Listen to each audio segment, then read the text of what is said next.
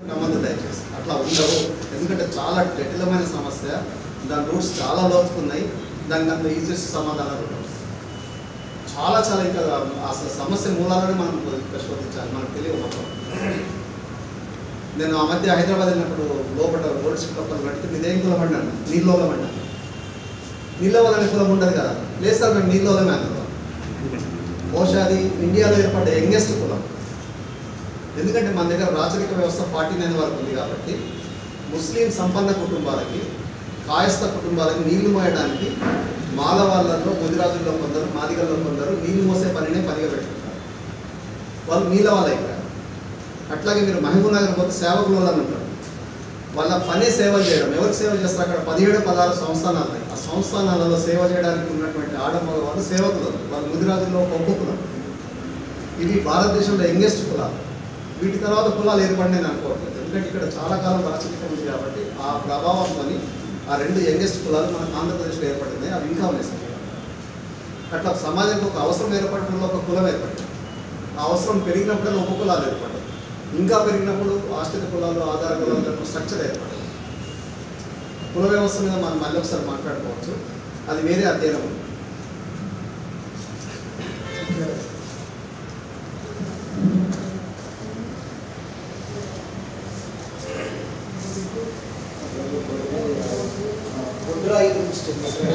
రుద్ర ఎక్కడ పుట్టింది అసలు కావాలి, అదే అందరికీ క్వశ్చన్. అదే అదే బేసికల్గా స్టేట్ అనేది మనకు స్టేట్ ఏదైతే ఆపరేట్ చేస్తుందో స్టేట్ ఒక ప్రజల మీద రుద్దుతూ ఉంటుంది మామూలుగా. ఇప్పుడు బేసికల్గా మనకు స్టేట్ని ఆపరేట్ చేస్తున్నటువంటి వాళ్ళని ఈ ప్రజలు అనుకరిస్తూ ఉంటారు. అంటే స్టేట్లో ఉన్నటువంటి పవర్ ఏదైతే ఉన్నదో పవర్ని మనము క్యాప్చర్ చేయడానికి పోరాటం చేయాల్సినటువంటి అవసరం ఉంది.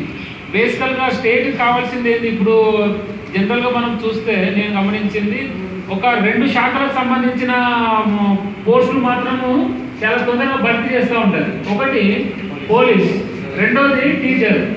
పోలీసులు ఎందుకంటే స్టేట్ చేసేదాన్ని ప్రతి నాన్ సెన్స్ యాక్టివిటీస్ని ప్రజలు ఏదన్నా అగెనిస్ట్గా పోరాటం చేస్తే దాన్ని అణచివేయడానికి. టీచర్స్ ఏంటంటే ఐడియాలజీని ఇంపోజ్ చేయడానికి. టీచర్లో మనకు ఉన్నటువంటి ఈ కరికులము ఏదైతే ఉన్నదో, కరికులము మనకు కావలసినటువంటి కరికులము మన ఇండియన్ ఎడ్యుకేషన్ సిస్టంలో లేదు. యాక్చువల్లీ సావిత్రిబాయి పూలే మొత్తం తన జీవితాన్ని మొత్తాన్ని దారపోసేసి ఎడ్యుకేషన్ కోసం దారపోసారు తన భర్త అయినటువంటి జ్యోతిరావు పూలేతోని. కానీ ఆమె ఫోటో కానీ ఆమె ఫోటో గురించి ఎవరికి తెలియదు. రూరల్లో టీచర్లకే తెలియదు చాలా మందికి. సో అట్లాంటి వ్యవస్థ మన దగ్గర ఇంపోజ్ చేయబడ్డది. బేసికల్గా నేను ఈ ఎడ్యుకేషన్ మీద క్యాస్ట్ బేస్డ్ డిస్క్రిమినేషన్ మీద వర్క్ చేశాను కాబట్టి ఒక 6 స్కూల్స్ స్టడీ చేస్తే అందులో ఒక 3 స్కూల్స్ మాత్రమే అంబేద్కర్ ఫోటో ఉంది. సావిత్రిబాయి పూలే ఈ జ్యోతిరావు పూలే ఫోటో ఏం లేదు. అంబేద్కర్ ఫోటో కొందరు ఉన్నాయి కొన్ని. కానీ నేను వీళ్ళ గురించి అడిగితే వాళ్ళు అసలు వీళ్ళెవరు అంటున్నారు. అదే వీళ్ళు మొత్తము దేశానికి మొత్తం ఎడ్యుకేషన్కి బాటలు వేసినటువంటి వాళ్ళు వీళ్ళ గురించి తెలియకపోతే, అంటే మన ఎడ్యుకేషన్ ఎట్లా అంటే కరికులం కూడా చాలా వరకు వాళ్ళకు అనుకూలంగా కొంత ఇల్యూషన్ని బేస్ చేసుకొని, బిలీఫ్ సిస్టమ్ని బేస్ చేసుకొని కరికులం ఉంది. సో అందువల్ల పిల్లోడు చిన్నప్పటి నుంచి మనకు ఎక్కడొక దగ్గర ఒక క్వశ్చన్ చేసే తత్వం రావాలి. కానీ క్వశ్చన్ చేసే తత్వం ఎక్కడి నుంచి వస్తుంది? మనకు ఇంట్లో మనకేమైనా టీచింగ్ చేయగలరు. ఇంట్లో ఎవరైనా టీచింగ్ చేయాలి, దీని గురించి ఇదిరా బాబు అని చెప్పేసి చెప్పగలగాలి. లేదంటే టీచర్ స్కూల్లోనే చెప్పగలగాలి. అది రెండింటిలో లేదు మనకు. టీచింగ్లో పోయేసరికి టీచింగ్లో కూడా చాలా వరకు వాళ్ళ కరికులం మనకు చెప్తున్నారు. సో మనము ఆ లెవెల్లో ట్రైన్ అవుతున్నాం. మన విద్యా విధానంలో ఏంటంటే రాశి పెరుగుతుంది కానీ వాసి లేదు. అంటే ఎన్రోల్మెంట్ పెరుగుతుంది తప్పితే వాళ్ళు క్వాలిటీ అనేది లేదు. ఇండియన్ ఎడ్యుకేషన్ సిస్టంలో మనకు క్వాలిటీ పెరగాలంటే ఏంటంటే ఇవన్నీ మనము క్వశ్చన్ చేసే తత్వము మనకి ఇండియన్ కరికులంలో మనకు చేంజ్ రావాలి. సో ఈ కరికులంలో చేంజ్ వచ్చినప్పుడు మాత్రమే మనకు అవకాశం ఉంటుంది. సో దానికి సంబంధించిన మరి ఏ విధంగా ఈ కల్చరల్, నేను అనుకుంటున్నది ఈ కల్చరల్ క్యాపిటల్ అనేది రూరల్ ఏరియాలో చాలా వరకు ల్యాకింగ్ ఉంది సార్. సో దాన్ని మనము అధిగమించడానికి మీరు ఏమన్నా సూచించగలుగుతారు? మనమే కూడుకోవాలండి. ఇప్పుడు పిల్లాడికి ఒక రెడ్డి టీచరు ఒక వెలమ టీచరు చదువు చెప్పటిదాకా చెప్పండి దయచేసి దాన్ని మైండ్ మాల పిల్లాడికి మాదే పిల్లాడికి ఎందుకు చెప్తాడు చదువు మనకి ఏం అవసరం వాడు ప్రశ్నించాలని వాళ్ళు తయారు చేసుకుంటాడా? ఈ రియలైజేషన్ మనకి ఎందుకు వస్తలేదు? మన స్కూల్స్ మనం ఎందుకు పెట్టుకోవట్లేదు? ఒక్కటైనా స్కూల్ ఉందండి మనకి? గద్దర్ స్కూల్ ఎట్లుంటుందో ఆశతో పోయినా నేను ఏం లేదు అక్కడ, సేమ్ వీటిలాగే ఉంది ఆ స్కూల్. మరి మన స్కూల్ మనం పెట్టుకోకపోతే వాడు మనకి జ్ఞానం ఇచ్చి వాడిని ప్రశ్నింపజేసుకుంటాడండి ఎవడైనా? మీరు అక్కడ భ్రమలు ఎందుకున్నాయి? ప్రభుత్వం మీకు జ్ఞానం ఇవ్వడానికి స్కూల్స్ పెడుతుందా? అలాగే నేను చదువుకుంటానంటున్నారు, సర్టిఫికేట్ ఇచ్చి పంపించండి, చదువు చెప్పొద్దని వాళ్ళ స్లోగన్.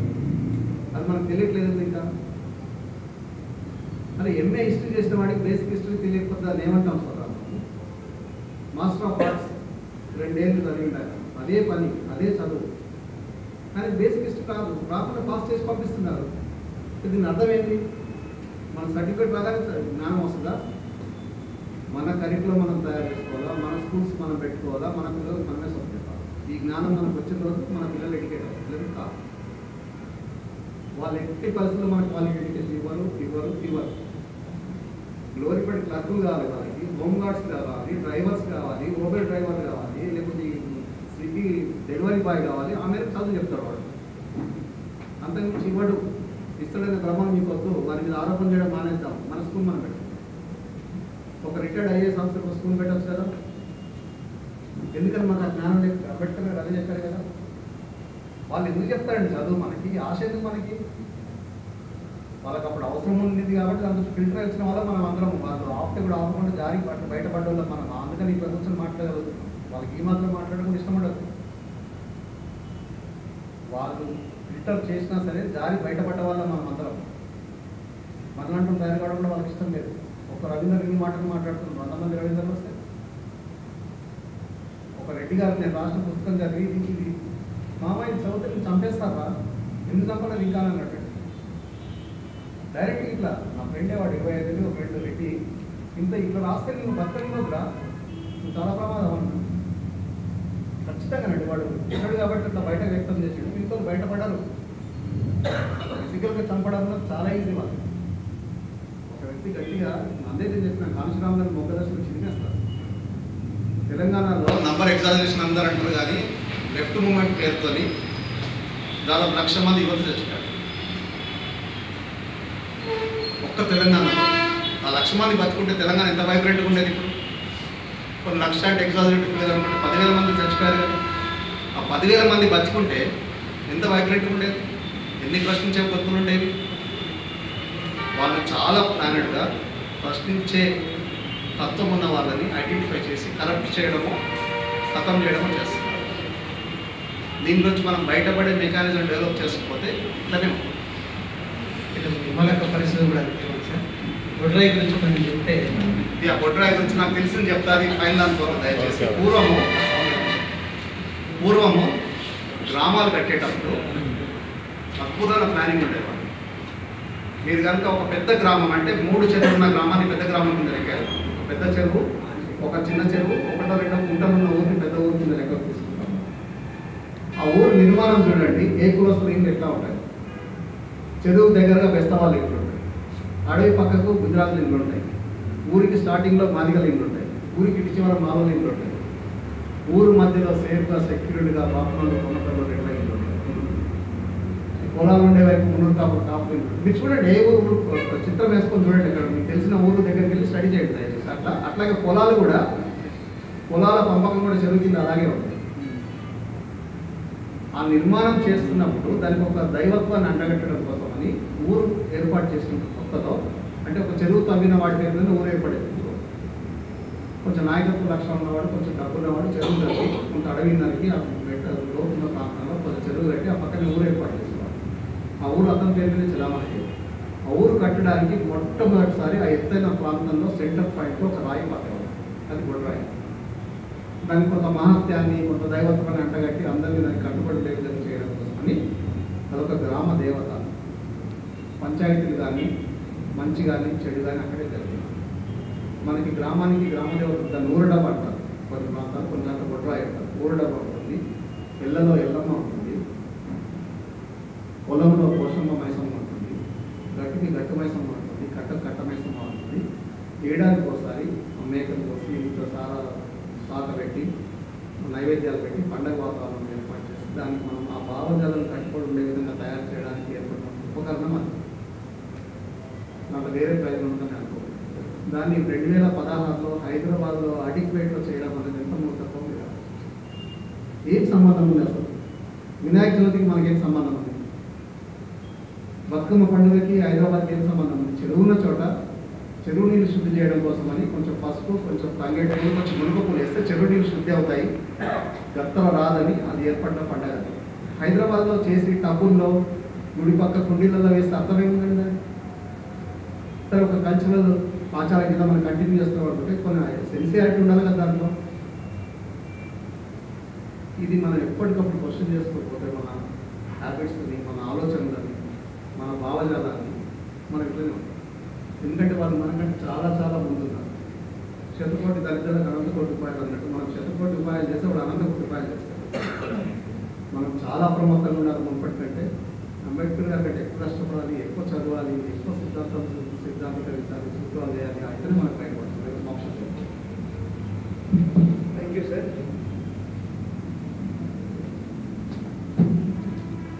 సార్, చివరిగా నాకు డౌట్ సార్. ఇప్పుడు పద్మశాలిలో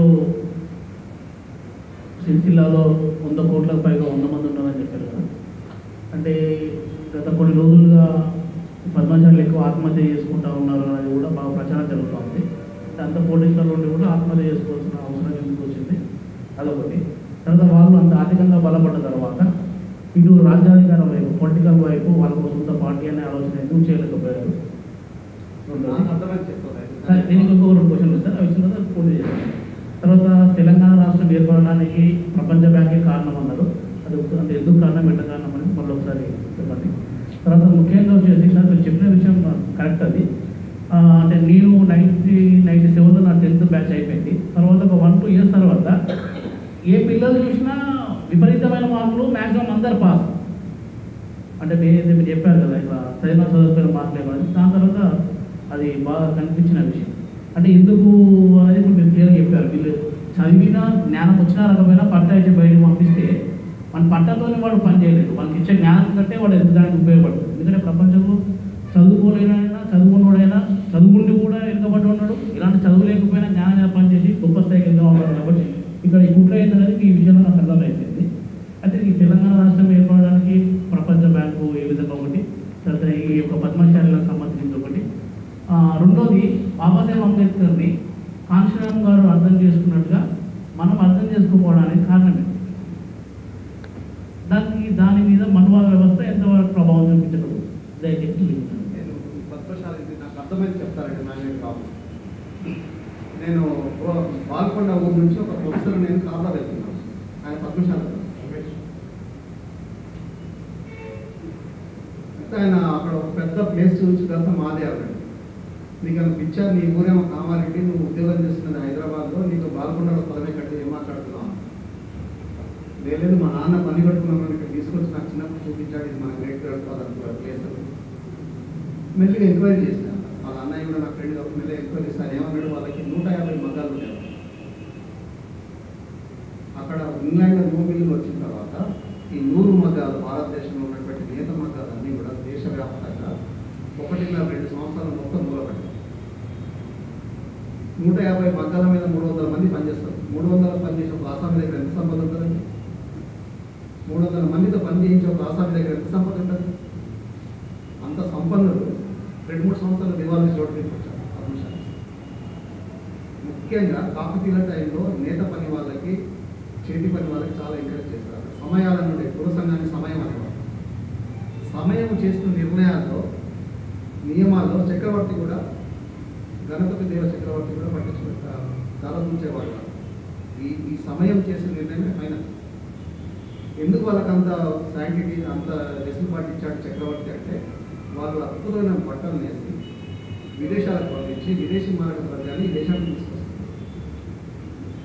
కాకతీయులను అన్నిసార్లు వాళ్ళు దాడులు చేయడానికి కారణం ఏంటంటే సంపన్నమైన దేశం కాదు. ఆ సంపద ఎక్కడి నుంచి వచ్చింది? చెరువులు, చేనేత, లెజర్ ఇండస్ట్రీ, కలకత్తాలో ప్రతాపరుద్రుడు చనిపోయే నాటికి 1,00,000 మంది వేషం పడేవాళ్ళు, సెక్స్ వర్కర్స్ 15,000 వేషాలు వాళ్ళు. మొత్తం భారత ఉపఖండం నుంచి సుఖాన్ని కోరుకునే వాళ్ళు అక్కడికి వచ్చి డబ్బులు ఖర్చు పెట్టిపోయేవాళ్ళు. మూల కారణం ఏంటంటే చెరువులు, ఈ సుఖం అవ్వడం. అట్లా సంపన్నులైనటువంటి క్లాస్ నేర్చుకున్నటువంటి పద్మశాలీలు పారిశ్రామిక విప్లవంతో దెబ్బతిన్నారండి. దెబ్బతిన్న తర్వాత వాళ్ళు లేచి కూర్చోడానికి వచ్చిన ప్రతి అవకాశాన్ని అందిపుచ్చుకున్నారు. అందుకని వాళ్ళు సంపన్నులు అయ్యారని నేను అనుకుంటున్నాను. మీరు బాంబే వెళ్ళండి, 500 కోట్లు ఉన్న పద్మశాలి 500 మంది ఉంటారు.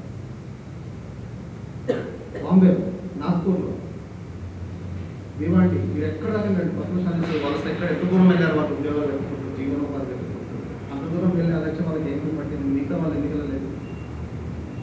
వాళ్ళ పోయిన క్లాస్ వర్గతత్వాన్ని మళ్ళీ పునరుద్ధరించుకోవడానికి ఎక్కువ కష్టపడుతున్నారు. అందుకే ఆ కులంలో ఎక్కువ మంది ఇంజనీర్స్ ఉంటారు, ఎక్కువ మంది డాక్టర్స్ ఉంటారు, ఎక్కువ మంది బిజినెస్ మెన్ ఉంటారు, ఎక్కువ మంది సంపన్నులు ఉంటారు. కమింగ్ బ్యాక్ టు పేదవాళ్ళు ఎందుకున్న ఆత్మహత్యలు ఎందుకున్నాయంటే బుద్ధుడు చెప్తాడు, సమాజంలో అన్ని సమస్యలకు కారణం అసమ వినిమయం, అసమ పంపిణీ అన్నిటి కారణం. వీళ్ళకి క్లాస్ నేచర్తో సంపన్నులు కావాలనే ఆత్మతో పద్మశాలి వచ్చిన ప్రతి పైసలు 4 నెలలు వేసినట్టు పోగేయడమే వాళ్ళ పని. చివరికి మన ఆరోగ్యం కోసం కూడా వాళ్ళు కష్టపడతారు. అంత పెద్ద సృష్టిలో 100 కోట్ల ఆసాన్ని పొద్దున్నే ఇడ్లీ పండు దగ్గర వచ్చి తింటాడు. ఎందుకు సార్ అంటే అక్కడ 6 రూపాయలు 7 రూపాయలు చీప్ దొరుకుతుంది. మీరు ఇవి కనెక్ట్ చేసుకుంటే మీకు సమాధానం దొరుకుతుంది. వాళ్ళ హ్యాబిట్స్, వాళ్ళకి ఆ తత్వం ఎందుకు డెవలప్ అయింది, ఆ డబ్బు పోగేయాలన్న తత్వము, అంత పెద్ద డబ్బులు ఎట్లా పోగేయగలుగుతున్నారు వాళ్ళు, ఆ పట్టుదల ఎట్లా వస్తుంది, ఆ ఎన్ని జనరేషన్, ఇవన్నీ చూసుకుంటే మీకు ఆన్సర్. మీకు తెలంగాణ గురించి ఆంధ్రప్రదేశ్కి నేను చెప్పాను, మీకు ఆన్సర్ మీకు క్యాజువల్. ఆంధ్రప్రదేశ్కి ప్రపంచ బ్యాంకు మొత్తం ఇండియాలో మొదటిసారి ఆంధ్రప్రదేశ్కి అప్పటికి వచ్చింది. ఎక్కువ ఇచ్చిన డబ్బులు పేమెంట్స్ సరిగ్గా జరగట్లేదు. 9% అండి వాళ్ళకి మనం కట్టే ఇంట్రెస్ట్. కొన్ని 4% కొన్ని 9%. ఇవి సరిగ్గా రీపేమెంట్స్ అయితే లేదు. ఎందుకు అవుతలేవు అని వాళ్ళు 2 scholars London school of economics నుంచి హైదరాబాద్ పంపించారు ఆంధ్రప్రదేశ్. వాళ్ళు స్టడీ చేసిన తర్వాత ఇక్కడ ఉన్నటువంటి 2 పాలక కులాల వాళ్ళు ప్రభుత్వ ఆదాయంలో అధిక మొత్తాన్ని రకరకాల రూపాయలు కాజేస్తున్నారు అనే రిపోర్ట్ వాళ్ళు ఇచ్చారు. మరి వీళ్ళు కాజేయకుండా ఉన్నారంటే ఏం చేయాలంటే ఇప్పుడు మనకి సరైన అవకాశం తెలంగాణ నిలబడితే ఇక్కడ రెడ్డిలో అక్కడ కమ్మలు వీక్ అవుతారు అనే వాళ్ళు ఇచ్చిన రికమెండేషన్ బేస్ చేసుకుని తెలంగాణ నిలబడతారని నేను నమ్ముతున్నాను. అది నిజమో కాదో మీకు మీరు తెలుసుకోవాలి. అది ఇంకో ప్రశ్న కాన్స్టిట్యూషన్ అనుకోలేదు. అలాగే వీళ్ళు పద్మశాలు పాలిటిక్స్ రాదు, ఎందుకంటే వాళ్ళు వ్యాపారము సంపద వైపు దృష్టి పెట్టడం. మార్వాడి గుజరాత్ ఎందుకు రాలేదు వ్యాపారంలో?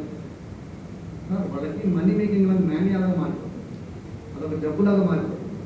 పైగా మేము రాజకీయాలు కావాలంటే పెద్ద గేమ్. ఇప్పుడు ఎమ్మెల్యే కావాలంటే 10 కోట్లు వినం కావాలి, 10 కోట్లు పెట్టి గెలుస్తాం ఓడతామో తెలియదు. అందుకని మనకు ఒకే ఒక పద్మశాలి ఎమ్మెల్యే ఉన్నాడు సంగారెడ్డి నుంచి. అది కూడా ఆయన రకరకాల రూపాలకు ఇచ్చాడు, క్యాస్ట్ చేసుకునే గెలవలేదు. అంటే ఆయన పెరిగిన వాతావరణం మారింది కాబట్టి అట్లా ఒక్కడే ఉంటాడు. అంతకుముందు ఎలా అవుతాడని ఒకటే ఉండేవాడు. చూసుకోండి, పద్మశాలీస్ రిస్క్ తీసుకునే వ్యవహారం కాదు, ఎవరితో డైరెక్ట్ ఫైటింగ్ చేయదు, కోర్టు గొడవలకు కోరు, పోలీసు గొడవలకు కోరు, దాదాగిరి చేయరు. అద్భుతమైన వంటలు వండే కులం ఒకటే కులం పద్మశాలి. మనం 100 రూపాయలు పెట్టుకొని వండిన కురువని వాళ్ళు 20 రూపాయలలోనే వండుతారు, అంతే రుచిగా, అంతకంటే బాగా వండుతారు. ఈ ఒడుపలు ఎక్కడి నుంచి వస్తుంది? Part of culture. వాళ్ళది అద్భుతమైన కులం పద్మశాలి. పద్మపురాణం మీద చదువుతుంది, అర్థమైంది వాళ్ళ బ్యాక్గ్రౌండ్ ఏంటి, వాళ్ళ సాఫ్ట్వేర్ ఏంటి. పద్మశాలీలో కనీసం 10-12 ఉపకులాలు. వృత్తి పెద్దది కదా. నూదారం నూదారంతో వేసే వాళ్ళొకరు, పట్టుదారంతో వేసే వాళ్ళొకరు, పట్టుగా రకరకాల క్వాలిటీ. మనకు ప్రతాపరుద్రుడి టైంకే మనకు దీంట్లో రాస్తాడు ఆయన బసవ పురాణంలో 32-33 రకాల పట్టు వస్తాలు. ప్రపంచంలో సంపన్నమైన రాజులు ఇక్కడి దుస్తులు ధరించడానికి ఇష్టపడేవారు. అందుకని వాళ్ళ సంపన్నమైన పురమైన వాళ్ళొక వర్గం కింద ఏర్పడ్డారు. ఒక వర్గ స్వభావాన్ని వాళ్ళు కంటిన్యూ చేసుకోవడం ద్వారా ఇప్పుడు సంపన్న. బహుశా సూత్రీకరణ వేరే ఏ వర్క్ చేసే అవకాశం లేదండి. కొంత చరిత్ర తెలియాలి, కొంత కల్చర్ తెలియాలి, ఆ కులంలోకి మనం చూడగలిగే స్తోమతనే మనం చేయగలుగుతాం. ఆ చొరవ ఉండాలి, ఆ కులంలో చొరబడి చూడాలి. తెలియదు వాళ్ళు అద్భుతంగా పూర్వపడతారనే విషయాన్ని మనం ఎప్పుడు గ్రహిస్తాం? ఎంత కీన్గా ఉండాలి, మనకు కూడా అదృష్టం ఉండాలి. మా అమ్మ ఎట్లా వండుతుంది, ఆమె ఎట్లా వండుతుంది. మీరు దయచేసి వాళ్ళు నాన్ వెజ్ వండే పద్ధతి చూడండి. ఒక సామెత ఉంటుంది, గొర్రె చచ్చగా అంటే కిలో సాధారణంగా అంటారు.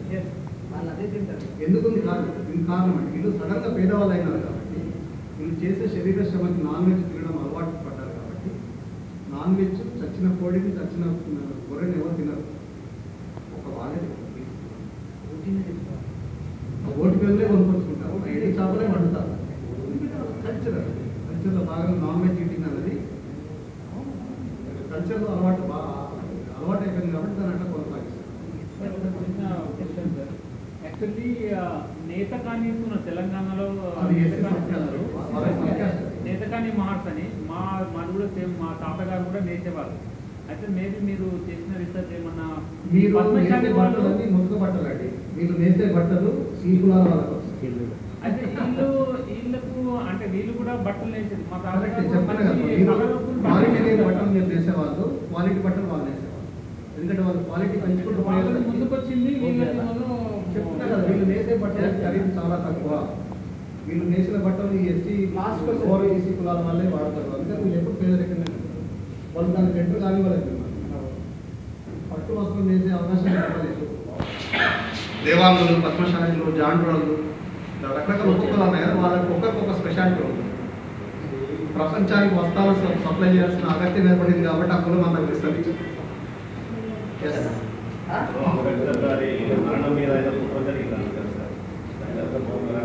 వివరణ ఏం లేదంటే